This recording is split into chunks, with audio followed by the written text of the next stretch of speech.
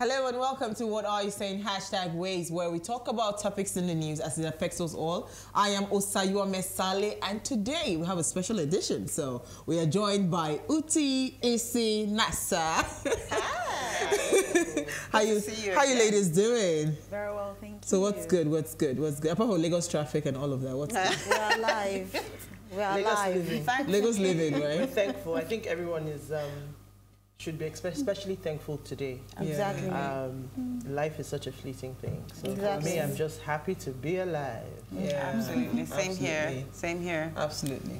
All right, so today our quote, "The future dictates the present." That's from Thomas Frey. Thomas Frey will be our special guest today. Yeah. So, what do you ladies think about this quote? The future dictates today. It's interesting. I think that one of the things we've talked about on the show is the fact that we lack vision in this country. That a lot of the issues we have in Nigeria today is based on the fact that Nigerians lack vision. So, I mean, this is absolutely spot on. If we were thinking about the future, if we had a vision, this country would be so much better, in my opinion. So, Do you think we don't have a vision, or we're just too corrupt to even follow through and... Some of us actually have realize. visions, but we are misled by the uncertainty we have found ourselves in the country. so not as individuals, No, but I as a think nation. as a nation, we don't have a vision. We don't, how old are we going to be? 60 years soon? And if What's you the were- Nigerian dream? Yes, What's the Nigerian exactly. dream, right? So, I think that To be it's- rich.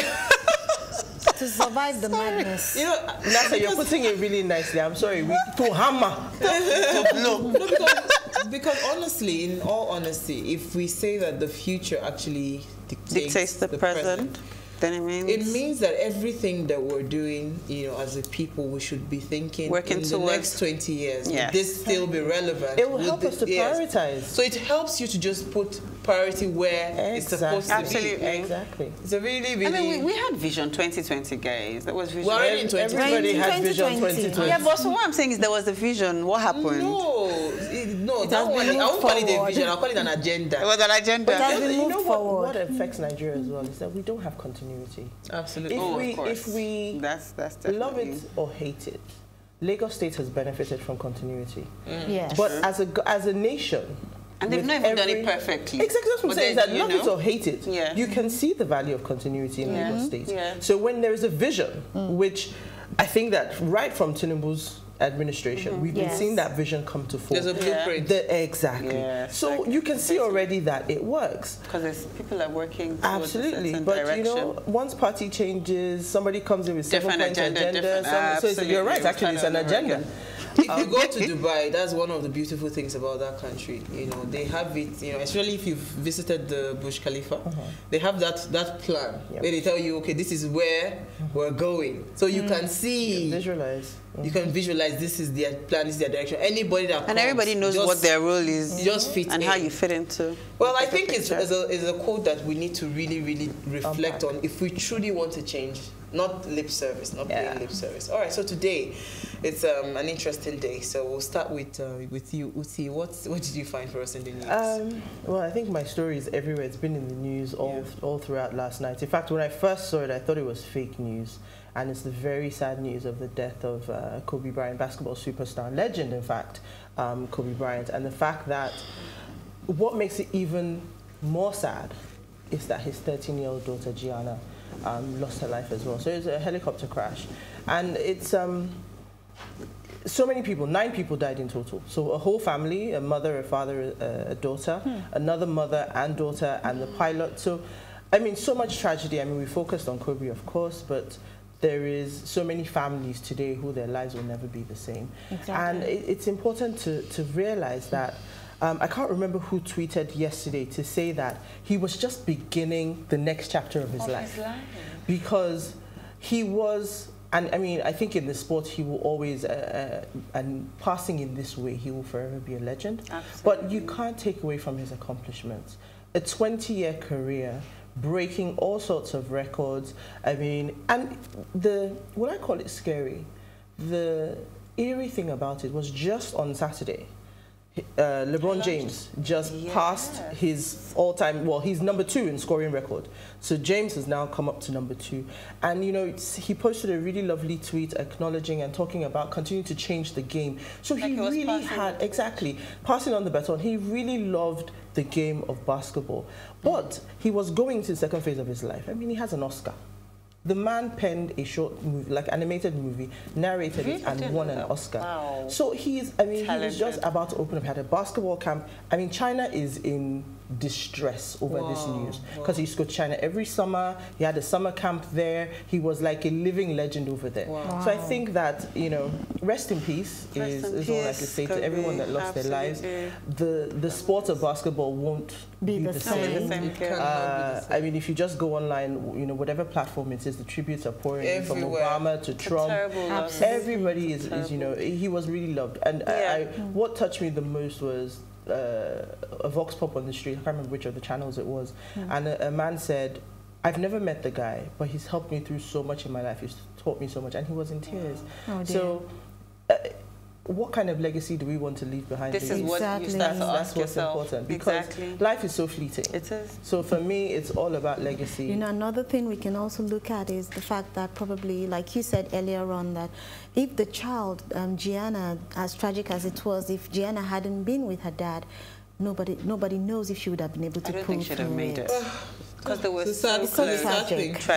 Although I'm hearing LeBron James, I think he was third position. He was third, so he's moved to second. So he's taken over from Kobe as the second. Wow, that's amazing. Oh, well, we pray his soul rest in peace. It's really heartbreaking for me because, you know, nothing really struck me until I saw the time for the, the age for the daughter. So when they wrote 2006 to 2020, it just reminded me that when I first became a mother, it was 2006. You know, so it's just like it touches you. A 13-year-old. You know, that's really sad. It's really sad. It's a very sad one. The sad one. Isi, what did you find for us? Okay, in the news, we all know about the story about the lady who actually stabbed her husband in 2017.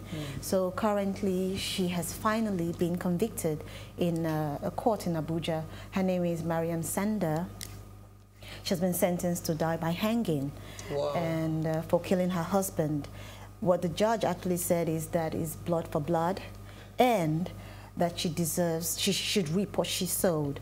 And when it was read in the court and the ruling was read, the mother and the family that were with her, they actually broke down in tears and started to cry. She ran after her mother, but they had to pull her back into the courtroom. It was a heart-rending experience, I think, but for whatever it is, nobody's looking at the aspect of the fact that, okay, the father, what happened? What actually happened, nobody actually knows. Because she's not the first lady to kill her husband. Exactly, but I think it's because the family is a very prominent family.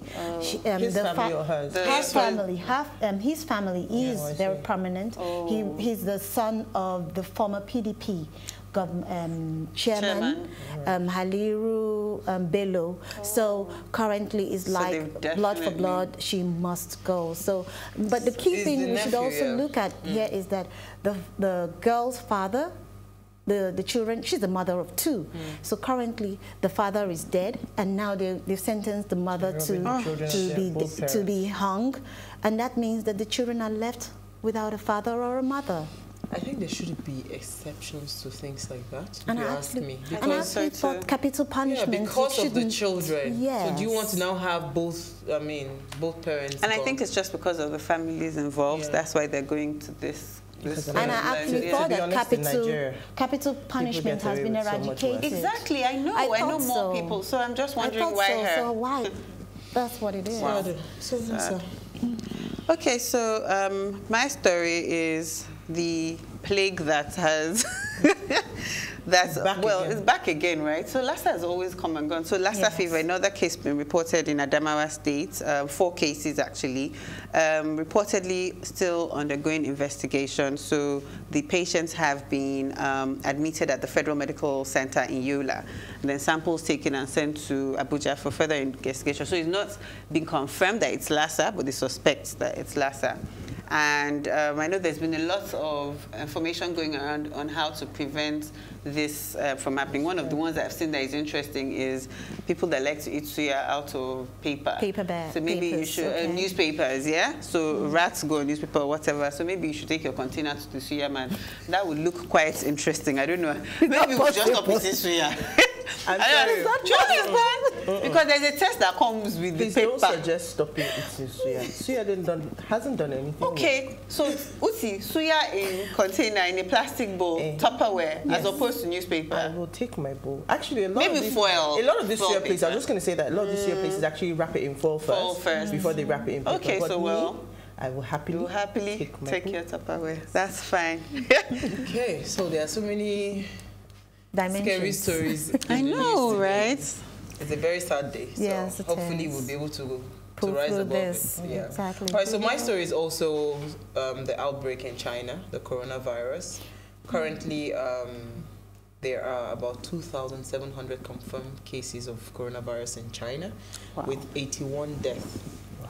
That's really crazy. In the US, they have 4 confirmed cases, and in the UK, 40 confirmed cases. Now that is scary. That brings it close to home. That's really scary for me because we thought it was the far UK away. Especially, we love to travel. Exactly. And London is like an extension of Lagos. Yeah, before you cough, somebody has gone to the UK on Friday. People go to London quicker than you go to Ibadan. Yeah. Yeah. So for us, I think, because that's why I was just, I mean, when you were mentioning newspaper and all of that with Lassa fever, I'm wondering, are we ready? Are we ready for what is coming? Yes. Because there are things that are coming. Just reminds one of the Ebola crisis. You understand? So can we... How are we curbing this or preventing this from even spreading? Can we ask the federal government what exactly are we doing in all our What borders? did we do in the time of Ebola? Ebola happened. Listen, with Ebola, it had come in before they started the checks in at the airport. Able to curb it. No. Listen, it was just God that brought. We were just blessed with Dr. Adadevil. So we're going to leave it to God again? No, that's what I'm saying, that we cannot. So we cannot wait to hear that somebody has come into the country before we start to react. That's what I'm saying. So what checks are being done currently at our airport and all the other ports that come, that things will come in through to us in Nigeria? Our borders are a little bit difficult because the symptoms are very similar to very common flu. So you wouldn't even know if that's what you actually have at the end of the day. So that's why I'm saying that it's much more scary for me when I hear this. So, but then I also read somewhere, or I listened to so they were saying that the people who have died from complications of maybe underlying medical diseases. So some people their immune systems are really weak. So it's not that it actually kills. It does kill. No, it Even does. One of the medics but it wouldn't in China kill you. Was infected. But the story is the patient. Yes. So he actually died from the because it doesn't have, as well. it doesn't have a cure. So what they're treating is treating the symptoms. So what she's trying to say is, if your immune system can't, it's a bit like Ebola. We didn't have a cure at the time. So what they were doing was giving you a lot of fluids and treating the symptoms. And, so let your body fight it. Yeah, because it's a virus. Yeah. So again, you do have to make sure that you're trying to at least keep up your health, take your vitamins, eat well, so that you're not even more susceptible. To it. Yeah. So I'm just hoping that what we did with Ebola, let's start it now. Don't wait till it gets to. And then personal hygiene. Yeah, that's what I'm saying now. So like your sanitizers, when you. Nigerians, it was then that everybody knew how. After Ebola went away, all my sanitizers are there. Nobody used it anymore. Nigerians love life. Ebola. Don't shake me. Don't shake me. Even in church. Exactly. Even in church. In church, we used to hold our hands to say the They stopped it. Hold holy hands. In fact, when it's time for birthdays of nobody says anything. Okay, so today we're talking about how technology, especially artificial intelligence, is changing our lives, and if we are ready. We'll do that right after this break. Please stay with us.